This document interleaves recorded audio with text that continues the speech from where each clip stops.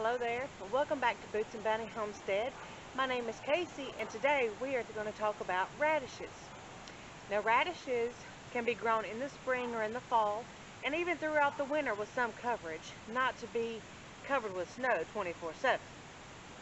They are also in the Brassica family. They are cold, hardy plants. They're actually what we consider a radish as being a root vegetable, but actually all parts of the radish are edible.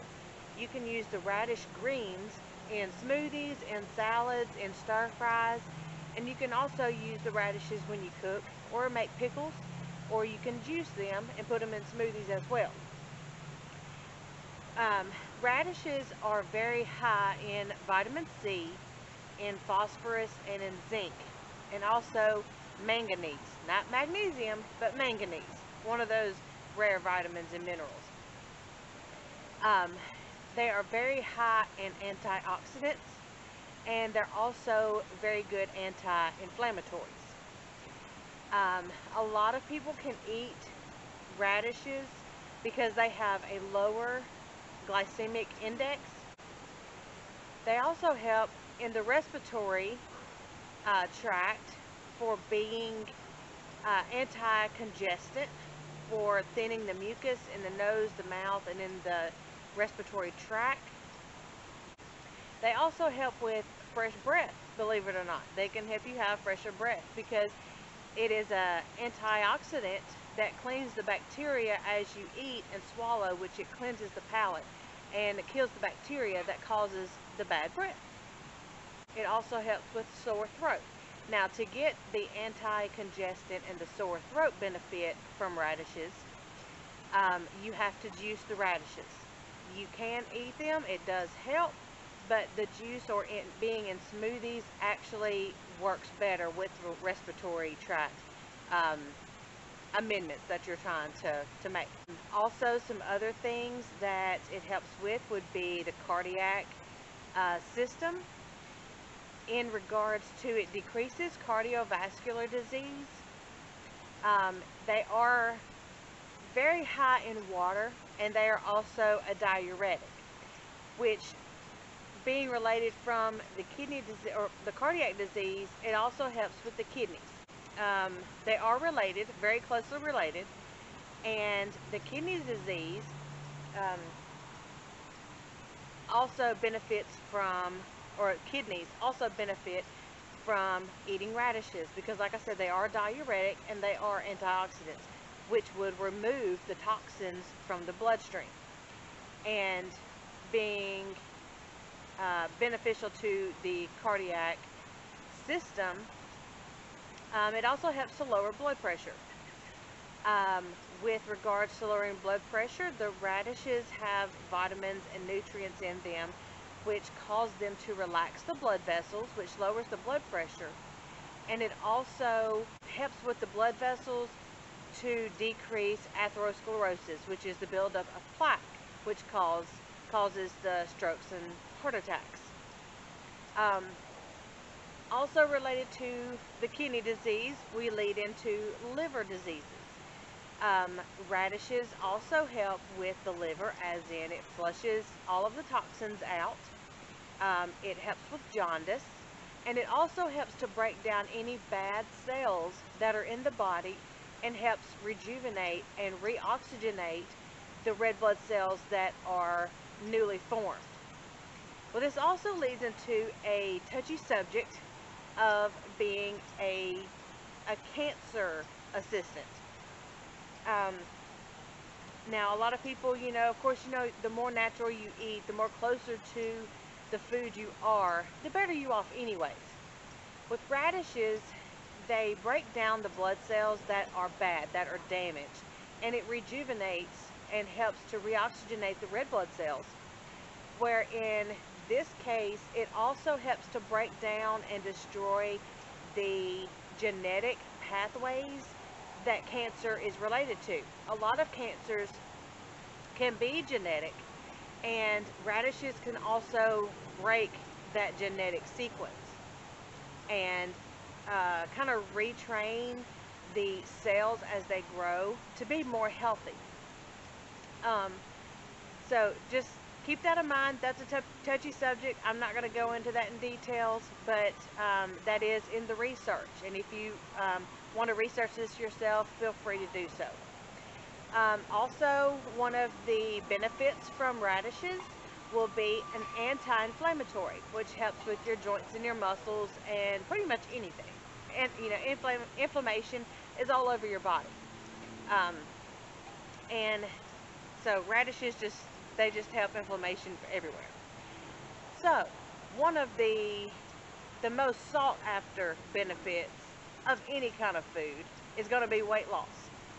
Well, let me tell you that weight loss is associated with eating radishes because they are very low in calories, they have a low glycemic index, they are very filling, and they decrease your appetite. So whether you want to slice them up, pickle them, or just eat them whole or juice them, whatever, however you want to ingest the radishes and digest them, it's going to be weight loss beneficial if you are on a diet plan to maintain or to decrease your weight. Also with radishes, you've got to know that they are high in fiber, which leads to decreasing constipation and to helping with diarrhea because it has a lot of roughage from the fiber that is created in the root, and this helps with your digestive system. So any way you want to ingest the radish is going to help significantly with the GI tract, which, as many of you know, I've talked about several times, the GI tract is where your immune system comes from. So these will also help with your immune system, which is what everybody is seeking after these days. So, enough about all that nutritional stuff. Let's see what these things look like. When you guys get ready to plant radishes, make sure that you have well composted soil and well fertilized soil, which should be from either the season before, which would be the winter crop going into spring, or either your summer crop going into fall, which is what this was. Make sure your soil is loose, well hydrated, and also well aerated, just like carrots, to give their roots, which is the radish part of it, the ability to go down and spread out. Now you want to plant them up to about 2 inches apart, depending on the variety. Some will say 1/2 inch, some will say 2 inches. I planted all of these about 1.5 inches because that was about the median for it. All of these about 1.5 inches apart. And I could tell that the white sparklers, they were a little tight. They could have went 2 inches because they got so big. You can plant these in the fall, which would be around September, October for the hotter months, or for the hotter regions, and got company coming. And you can grow these throughout the fall, winter, or you can plant in the springtime and just do a spring harvest.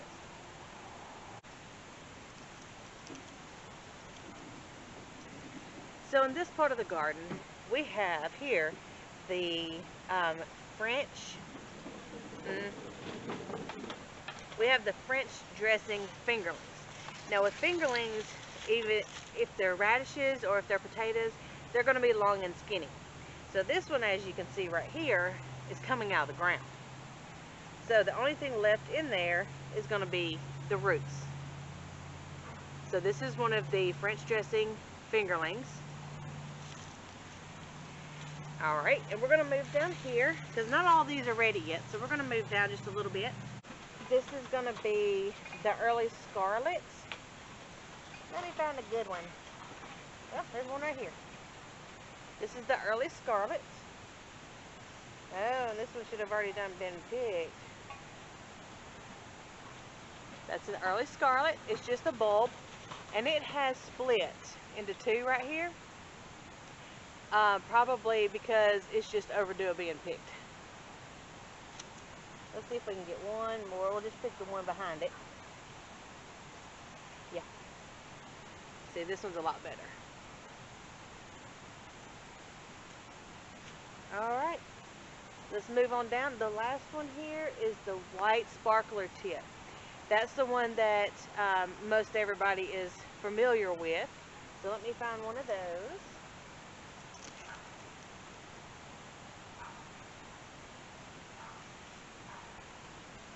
And these look a lot like the early scarlet with the pinkish purplish tops and the white bottoms. That's a pretty good size one. I'm going to bring you down here. We're going to look at what we got.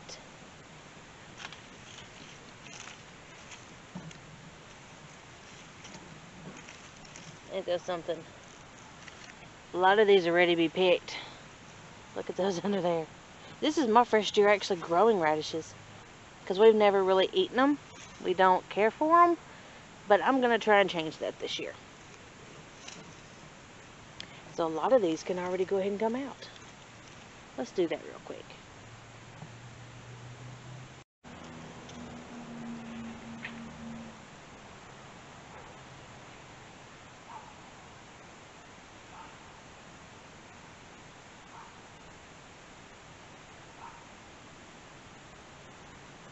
A lot of these long ones, the fingerlings, they grew at different rates, so not all of them are done.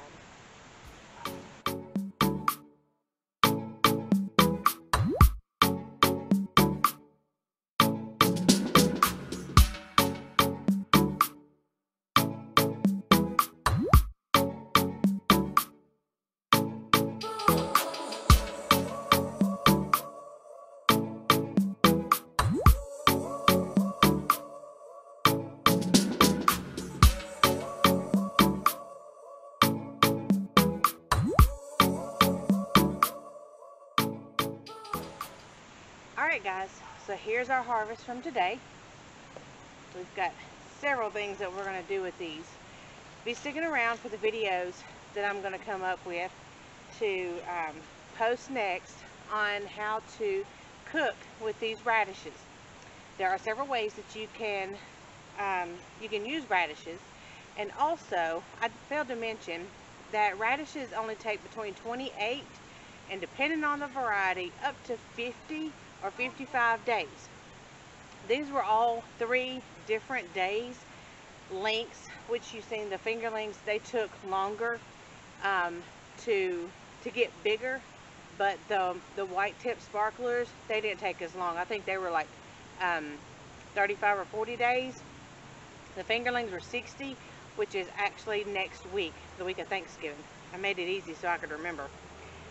So stick around for those videos that are going to be coming out. Hope you learned a thing or two about radishes.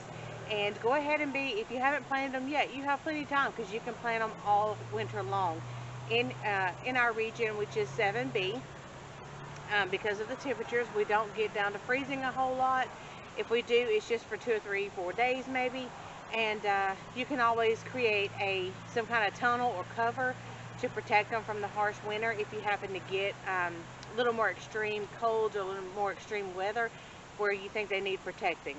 So go out and have a great day, and happy gardening. See you guys later. Bye. If you guys go back and remember, we come back through here and planted after our lettuce in this row did not come up. We planted some more radishes. I can't promise I remember which ones they are, but we went through here and planted, and they have started germinating this week and coming up really well. You can see them down through there.